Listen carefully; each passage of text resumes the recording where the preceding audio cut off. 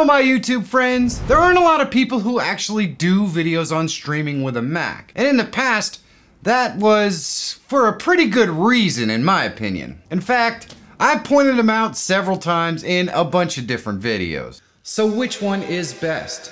In a word, the PC. So really we're just talking about the wrong tool for the job. And if you're really serious about live streaming and you own a Mac, you should seriously consider just getting a dedicated streaming PC. But then the new M1 Max happened and I streamed with that thing and pushed it as hard as I can and it performed absolutely flawlessly. I mean, I was totally shocked, but there were still things that were difficult or impossible to do when streaming with a Mac. Audio is really difficult and all you could really do was capture desktop audio, and that is not ideal. That was then and this is now. Today I want to show you how you can separate audio sources on your Mac in OBS and control each one individually. This is a true game changer for streaming on a Mac and it's really easy as well. So you know what? Let's get to it!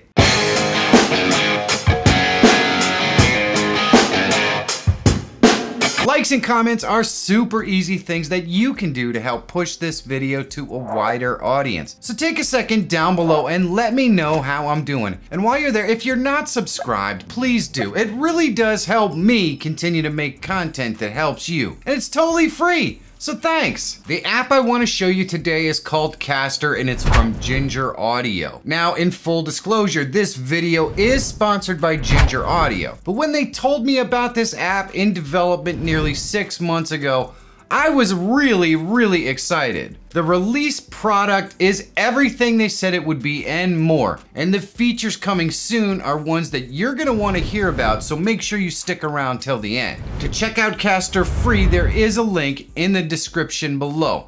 But for now, let's dive in and change live streaming on your Mac forever. So this is the Caster page. The link is in the description down below. All you have to do is click on download Caster, but you can see it tells you a little bit about it. You're gonna learn everything you need to know from this video, but this is what the web page does look like. All you have to do is click download Caster, and then you just go into Finder in your downloads. And I'm gonna right click on this and go to open and it will bring this up and I just click continue and it's gonna ask me to agree with the license and then I just install it.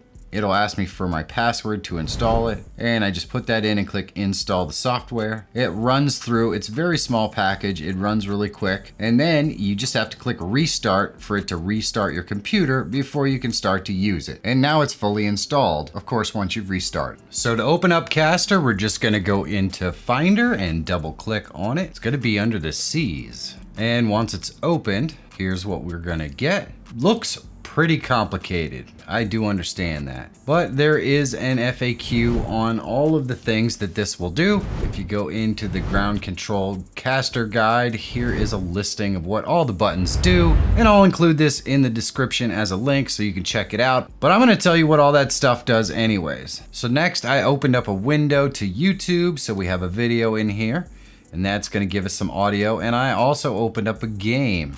Yes, you can game on a Mac. So how do we add these in individually into Caster? Well, you can see desktop audio is already here, but if we click this and go to add, then I can add Divinity and there we see it right there and it's already playing. You see it has some audio in it. We can adjust the volume here or we can adjust the master audio over in outputs. Then I'm gonna click this and we're gonna add our Google Chrome. That way we can also get the sound from our video. And if I click play here, flip back over into Caster, now you can see that our Google Chrome audio is also playing. We can adjust the volume here. You can see you can also mute it down at the bottom to your headphones or to the stream, whichever one you want. But we don't actually have it going out to our stream just yet. So how do we do that? Well, it's pretty simple actually. We're gonna go up here and we're gonna click on this button. And then we're gonna move this little slider here on direct to, and that is going to create an input for us. So now all we have to do is go into OBS and add our sources. So I'm gonna go ahead and click the plus under our scene. And the first thing I'm gonna do is go ahead and add a display capture. And we'll call this one game and I'll click OK. And there we go, it's capturing our game. And I'm just gonna right click on it and go ahead and transform it and fit it to the screen so it's not absolutely gigantic. And there we go. Now we need to add the audio for the game. So all we have to do is click the plus, go to audio input capture, and we'll put game audio here and click OK. Then I can drop down the device and select Divinity Original Sin. So we imported the audio directly from there. It's just that audio, nothing else. Now I can add a video capture device, and I'll add the existing one, which is just our camera, and I'll shrink this up a little bit, put it down here in the bottom left-hand corner. And all I have to do then is add my microphone in here. I'll go to audio input capture. I can add an existing one that I already added, click OK. And there we go. So now we have two separate audio devices, game audio and our microphone. Now I'm gonna click the plus under scenes and add another scene. In this case, we're going to add a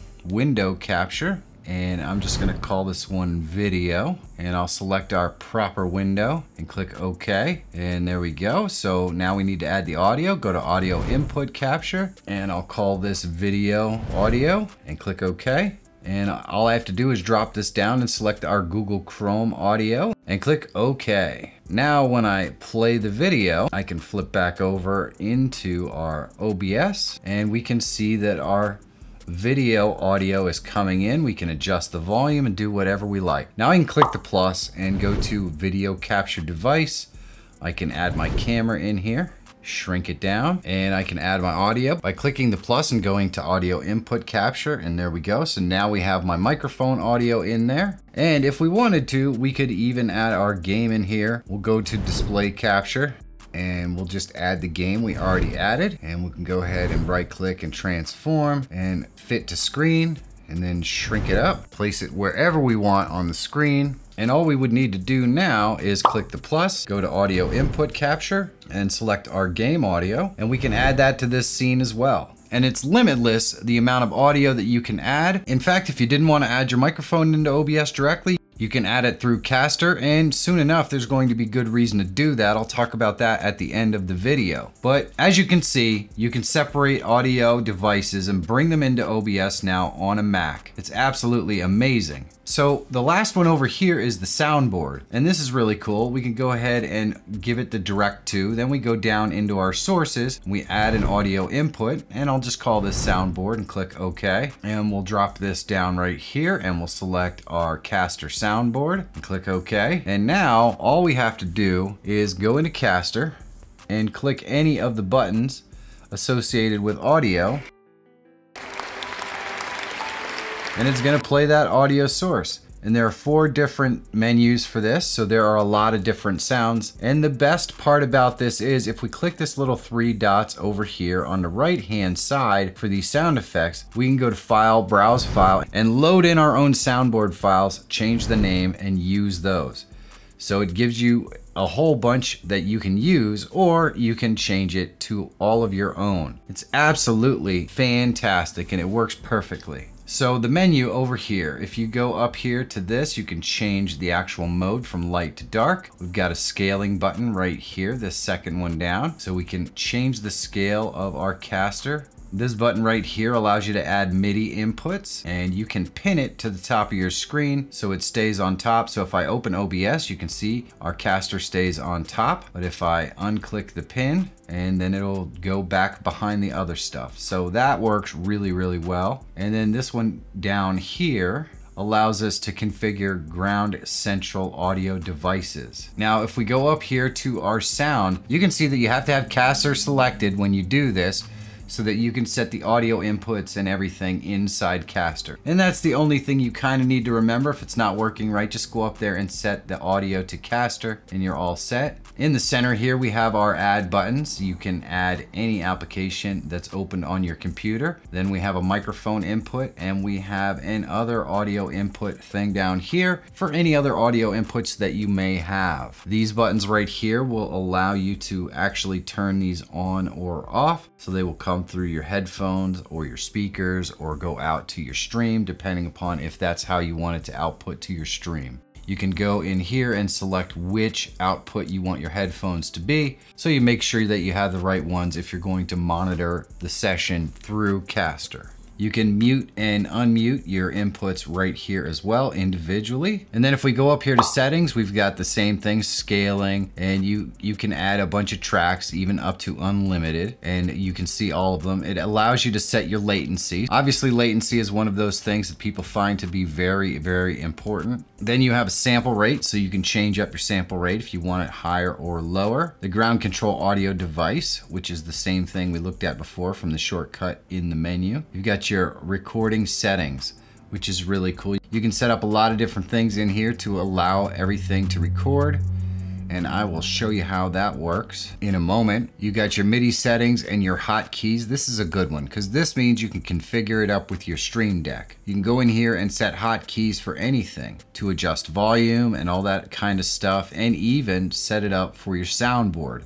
So you never really have to come back into Caster if you don't want to. You could easily adjust the volume with hotkeys or your Stream Deck. It's really awesome. All you have to do is click the plus over here on the right and you can set your hotkeys. Now there's also a shortcut right here. This little flaming thing takes you right to your hotkeys. It's right on the menu. If we go back into settings, we can check for updates. We can delete devices from ground control. We can go in here and change our preferences, and then there is the licensing piece. Now if we wanted to record, we just click this button and it records. And this records in a very, very special way. If we open up the folder after we recorded something, and I'll just drag it over here, we can open up that folder and look at this. So it recorded the full stream together, and then it recorded each individual input after plugins, and you can set it up so it does it before plugins or after, and it will record each individual input separately, which is awesome. This is the perfect thing for remixing your live streams together, or if you're going to do a podcast or something like that, you're going to get perfect audio individually from each one. Now, when you download Caster, it does come with a 14-day trial of all the features, and then you can continue with the free license. But if you do decide to upgrade, I think it's well worth it. Now, there is this update button up here at the top. If you have an unregistered version, you can just click on that and it brings you to the upgrade now. And this software is only 50 bucks. Literally changes the way that you can stream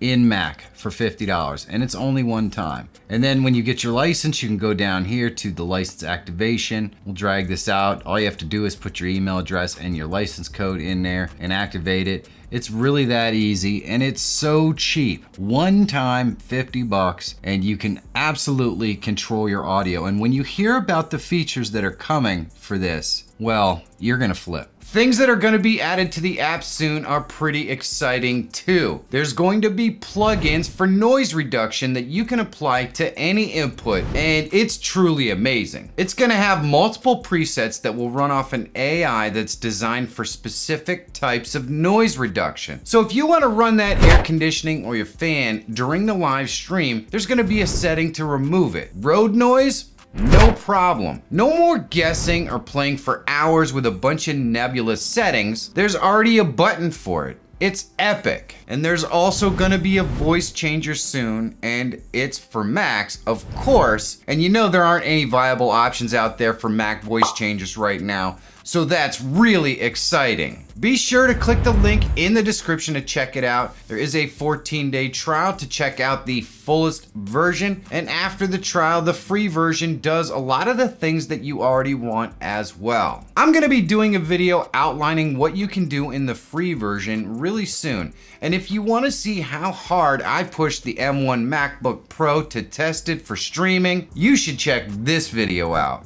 Big thanks to Ginger Audio for sponsoring this video. You can find their links and links to all the other sponsors that support this channel in the description below under sponsors. I couldn't possibly do this without them or you, so thanks. And if you're always looking for tools, tips, and tricks to help make you a better live streamer or YouTuber, subscribe to the channel. My name is Michael Fire Jr. Thank you so much for watching. Have a great day, and I'll see you in the next one.